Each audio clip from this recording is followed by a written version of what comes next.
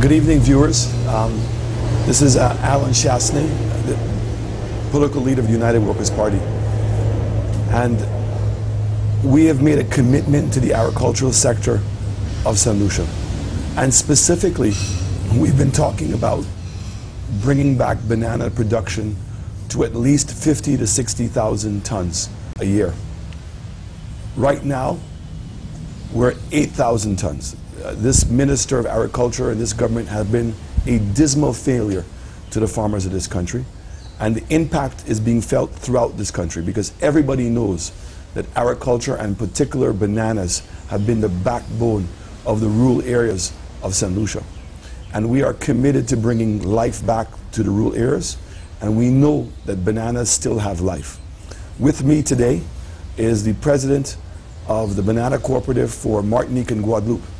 And collectively, they are producing over 260,000 tons a year, depending on weather conditions, and that they're exporting this product under their own brand to France, and will be also exporting to the rest of Europe.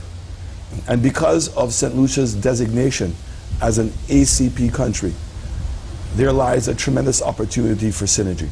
We have been in discussions with Eric, who is here with me today, who's the president of the cooperative, in talking about how we can forge a relationship to the mutual benefit of his cooperative and taking advantage of his expertise for many years. So Eric, it's very nice to have you here today. Thank you. And maybe you can explain to the viewers a little bit about your cooperative and how it works and how long you've been in existence. Well, our cooperative exists since many years, and we have an organization which belongs to the producers of Guadeloupe and Martinique. This belongs totally to them, and we organize ourselves the production of bananas of the two islands, from the growing to the marketing, to the door of the supermarkets in France and in Europe. We also own our ripening organization, which is very important. The logistic is the maritime logistic is made with very modern ships which belong to the CGM CMA, the big French transporter. And since the past, I will say 15 years, we have been very dynamic and very, I could say, very successful in the marketing of our production, which is now known on the French and the European market as the only French banana in the world, because Martinique and Guadeloupe are the only islands, French islands in the world which are producing bananas. So our message is the bananas of Guadeloupe and Martinique, the only French bananas in the world. And this works very well with the European consumers. I believe because the European market have been growing a lot in the past years. In this year, 2016, the European market will consume more than 6 million tons of bananas. And I believe that there is a very good space, a very good opportunity for the Windward Islands to come back in production. And if St. Lucia was deciding to produce 50 or 60,000 tons of bananas in the next few years, it will not be difficult for the farmers of St. Lucia to sell this production on the European market.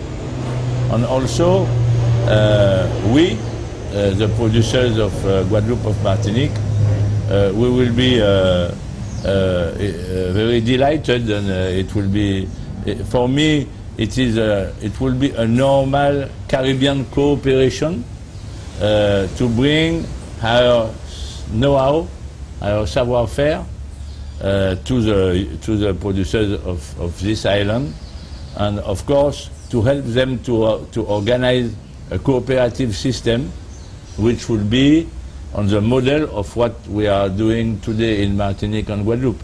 In Martinique and Guadeloupe, the farmer owns his production to the end of the chain. And everything is very transparent.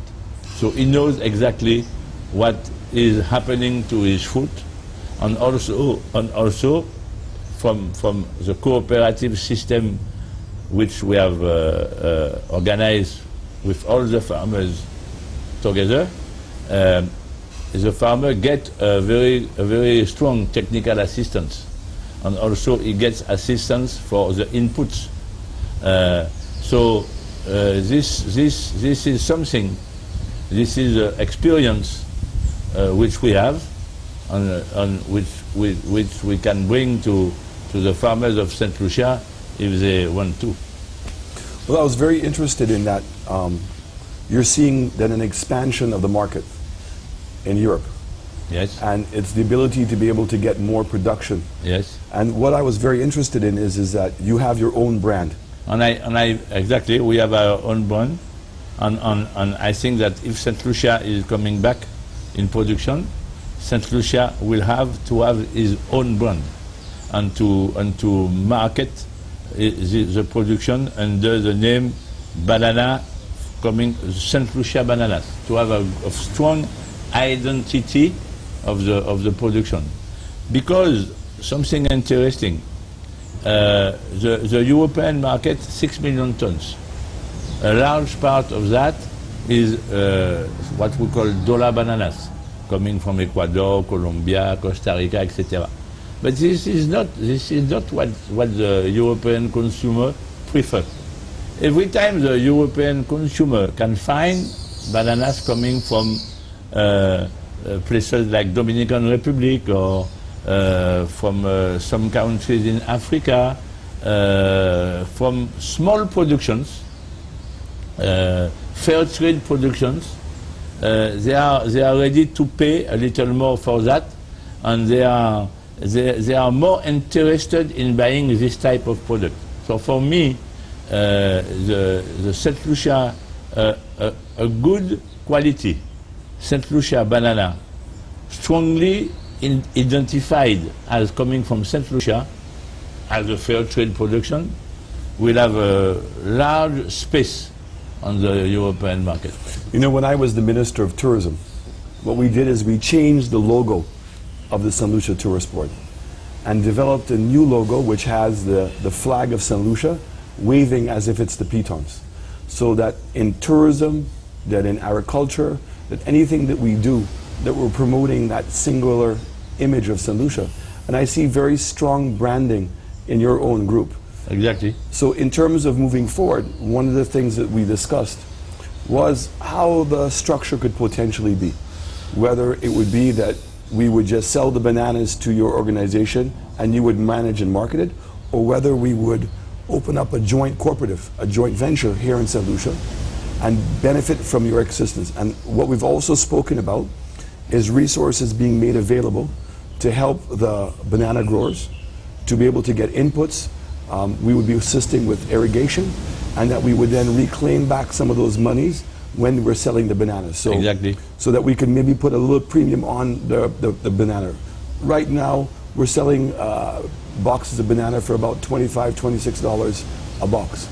We're talking about the possibility of being able to increase that, and that we would then have the ability of having a consistent market for the bananas. Exactly.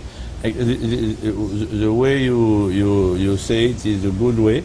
I think that the St. Lucia farmers have to keep the control of their production.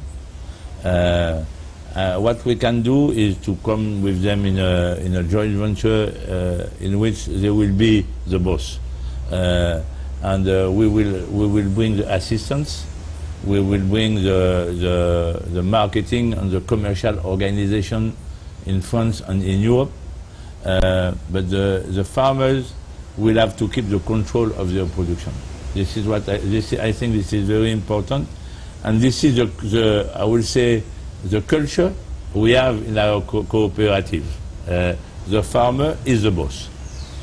Well, I want to thank you very much for the opportunity, and I wanted to give you the assurances that if the United Workers' Party forms the government on Monday, which I think that we will, we're going to be very much looking forward to working with you and supporting you because we want to see our banana production back up. We know that bananas have distributed money into our rural areas, and a lot of young men are looking forward to being able to regain the days that we used to be there before. And I can give you the assurance of both our policy commitment, our financial commitment, but more importantly, our energy to be able to make this work to our mutual benefit. And I just want to thank you very, very much for having the discussion, and also for the encouragement that you have given me and to St. Lucia today, that there is a future for bananas.